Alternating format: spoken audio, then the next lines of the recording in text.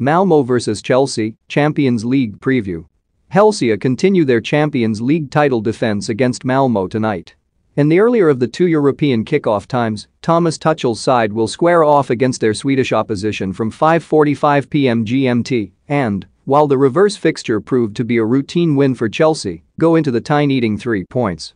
Indeed, Zenit St. Petersburg are only 3 points behind them heading into round 3 in the group stages and, although they face a tricky tie away at leaders Juventus, albeit an out-of-form 1, Tuchel could certainly do with the breathing space a win would provide.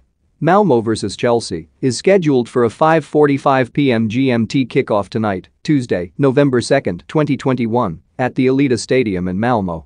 Sponsored TV channel. Tonight's match will be broadcast live on BT Sport 2 and BT Sport Ultimate, with coverage beginning at 5 p.m. Live stream. BT Sport subscribers will also be able to watch the game either on their website or through the BT Sport app. Live coverage. Follow every kick with Standard Sports live blog and match coverage, with James Robson in Malmo. Mason Mount missed the win over Newcastle on Saturday through illness, and it is unclear how long the England midfielder will be out for, although Tuchel seemed to suggest it wasn't overly serious and not COVID-related. Mateo Kovacic recently picked up a hamstring injury and joins Timo Werner and Romelu Lukaku on the sidelines. Christian Pulisic could play some part after recovering from an ankle injury or else be held back with Burnley in mind on Saturday. Chelsea's Mendy, Christensen, Silva, Rudiger, Azpilicueta, Jorginho, Loftus-Cheek, Alonso, Hudson-Odoi, Ziyech, Havertz.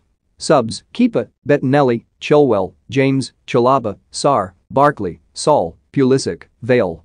Malmo's Dahlen, Ahmed Hodzik, Nielsen, Brorson, Burgett, Pina, Innocent, Nanasi, Reeks, Rakip, Kalak.